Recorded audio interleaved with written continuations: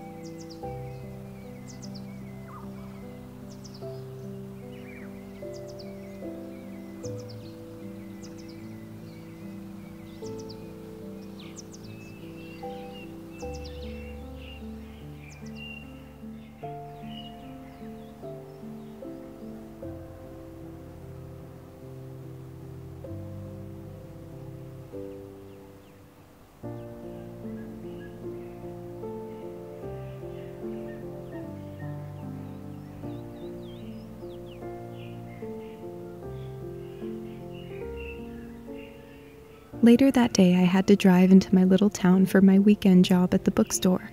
It is buzzing with tourism right now, and the shop has been so busy. I've been able to meet some of you there, so please always feel free to stop by and say hello.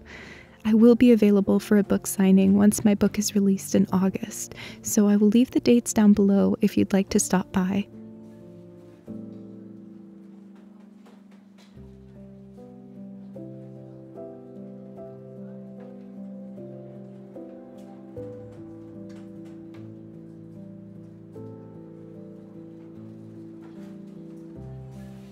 If you have any books you've loved this year, please let me know.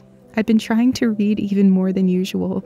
Writing my own book has been such a wonderful process, and I'm hoping in the future I will have the chance to write more. I would love to make a children's book and illustrate it. I would also love to write novels in the future.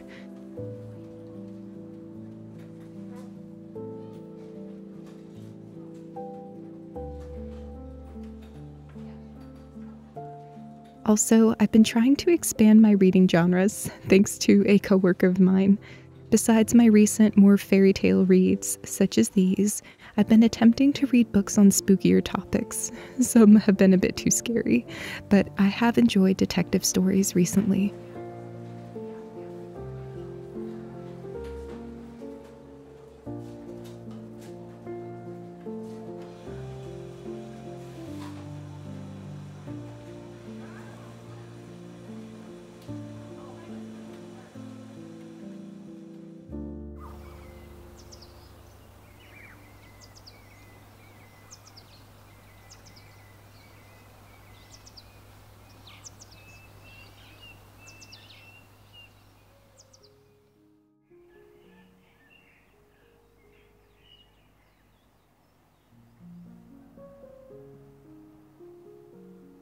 Back home, I've been trying to get my garden finally in order. The area is quite wild, but there's still a surprising amount of lovely flowers growing all over the place. So I thought I would give you a very quick garden tour so you can see what I've been up to. Apologies for the shaky camera. Here we have growing a huge amount of different flowers, primarily larkspur, calendula, iris, cornflower, honeysuckle, chamomile, also various edible wildflowers and herbs for teas and recipes. As you can see, this area is quite wild and free. There are a lot of weeds and other flowers mixed into what I intentionally planted. I'm kind of going to keep it that way for now. I love the wild look, and I also want to encourage the growth and abundance of native plants on the property.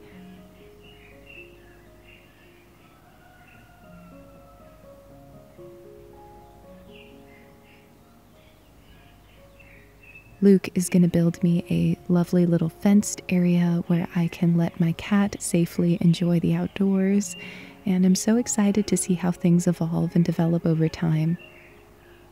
My mother-in-law has planted a lot of flowers here over the years, so a lot of the work hasn't been done by me for sure. I'm so grateful for her and her eye for beauty. As for vegetables, I'm growing lettuce, carrots, radish, peppers, beets, peas, and tomatoes. I don't have much space yet, so it will be a small harvest, but I'm grateful to have this space.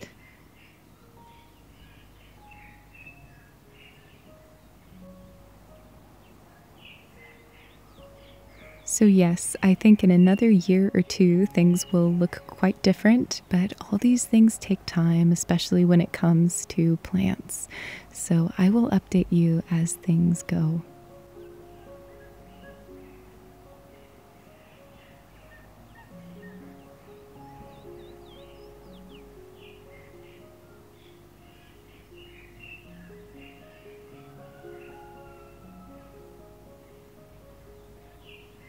On a final note, revisiting my thoughts on my old cottage, I hope that whenever you're faced with fear of the unknown or change or growth in general, know that most anything worth having is always at risk of being lost, and growing and developing over time means making mistakes and learning to let go where needed, and finding courage to face scary yet exciting opportunities.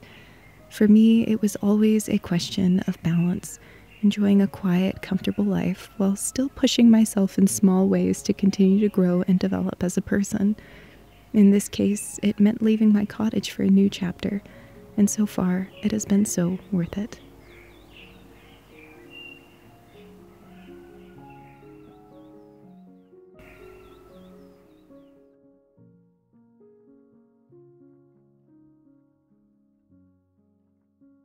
Hello everyone, I hope you're all doing well.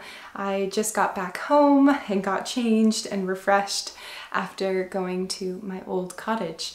And it was a really interesting experience to spend some time walking around. I'd not actually been inside since I left, and so it was really lovely and thought-provoking to spend a little bit of time there and think about how in so little time so much has changed. And it's a really funny feeling, especially when it really only has been, I think, about 5 months at this point. It was still felt kind of odd and different to go back and see my garden transformed and so much of the house being transformed and renovated. And so I think moments like that are always a little bit bittersweet because you have so many lovely memories associated with your home where you lived. And you have not yet had adequate time to build up all your new memories and experiences of years in your new house.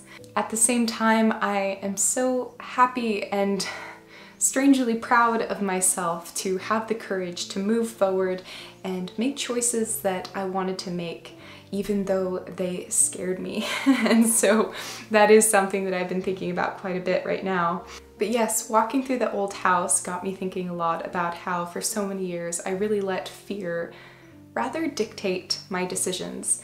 You know, I was very fearful of stepping outside of my comfort zone in any way. I noticed especially at my old job in the city, I felt very kind of overwhelmed with life in general, and I was having a lot of anxiety. The reason for my anxiety wasn't my location. It was just me, me still not being able to quite learn how to adult and manage and process my feelings. And at one point, I was so anxious about life in general that I pretty much got on the bus, went to work, worked for 10 hours, got on the bus again, and came home and would just stay in my room. And I would do that day in and day out and day in and day out.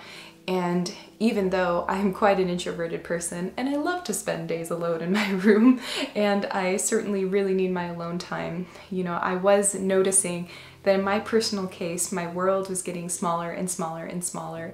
I was so comfortable with my very limited routine that I wasn't even giving the opportunity for new people to come into my life, especially positive people. And the more I stayed at home, the more kind of comfortable I got with my routine, to the point that I was fearful of any changes. For the first time, I would suddenly start feeling social anxiety and anxiety associated with new people or relationships. And all of those new things became unwelcomed because they meant facing a lot of my fears associated with being rejected, not measuring up to someone else's standards. If I kept avoiding all these fears of failure and of not succeeding in the things that I want to do, I might as well just accept that in my life I'm not going to try to do anything at all. Decision to finally make a change and to start facing fears and treating that emotion of fear and anxiety as something that had to be understood and worked with instead of avoided altogether. And so that was really important for me. But anyway, I hope you have a wonderful week. Sending you all my love, and I will see you soon. Goodbye.